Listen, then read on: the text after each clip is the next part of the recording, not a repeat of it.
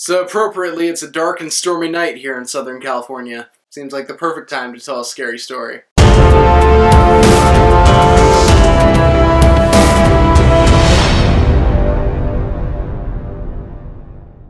Guys, I know I said I was going to get a short film out this week, but I ran out of time. Halloween is basically here. I've got work, I've got stuff I'm helping out with at Velocity. I wanted to get 2 videos out, and so I decided, let's go with the one that's a little more fun, a little more out there. Something that I won't be able to do any other time of the year. We're going to look at a short story that I wrote in 4th grade. Quick disclaimer, I was a sheltered white kid in 4th grade. I'm part Spanish, part Mexican.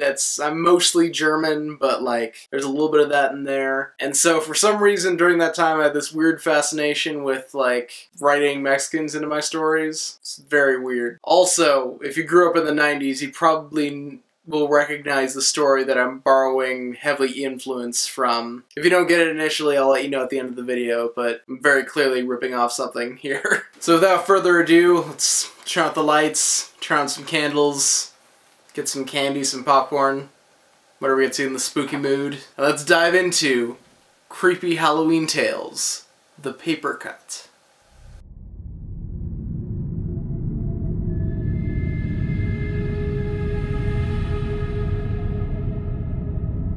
On a dark and stormy Halloween night, 2 years after the opening of Laguna Blanca School, a Mexican student stayed behind at school because he hadn't finished his homework for an entire year!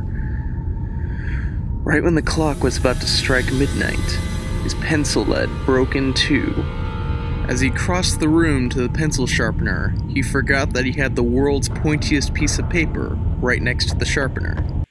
I mean, there's a plaque and everything. It was official, guys. As he passed by it, he got the world's biggest paper cut across his arm. Again, like the Guinness Book of World Records people were right there. It's official. Everything's legit, guys. Don't you worry. At the same moment, coincidentally, lightning struck right through the roof and on him.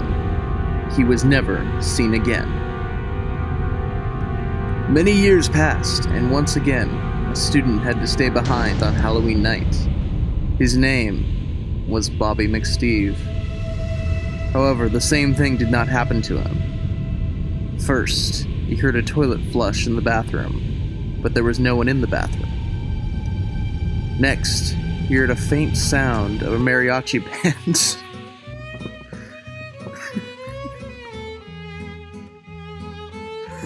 Oh man. Oof. But Fiesta wasn't until next year. Then it started to rain outside, but rain wasn't in the weather forecast. Dang you, Dave however your name's pronounced. Then the door creaked open, and in stepped a dark-shadowed figure of a guy wearing a sombrero.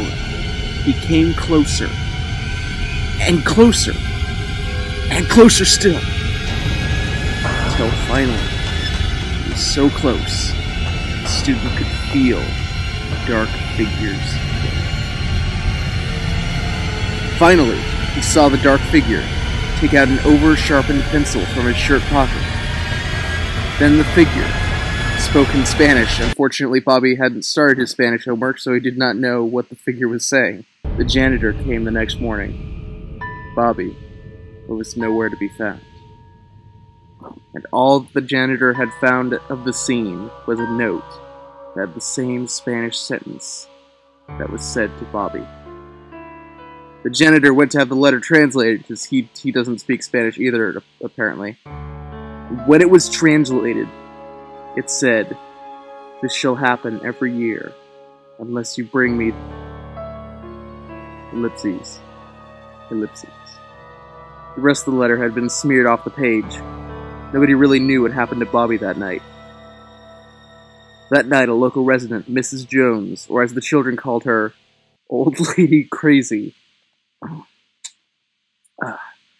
claimed to have seen an awful sight through her window across the street from the school. She claimed that at midnight, she saw the shadows of a kid being stabbed by an over-sharpened pencil. I'd recognize the shadow of an over-sharpened pencil anywhere. I mean, clear, like, you can tell, like, when a pencil's dull just from its shadow. It's something. She went back to sleep thinking it was a dream and not knowing the horror that had occurred. To this day, some people think that her prediction was right, and she really had seen the horrible unfolding tale that continues to haunt people to this day. Others say there was no Bobby McSteve, there was no Mexican kid, and that she was insane. No one is quite sure yet what really happened.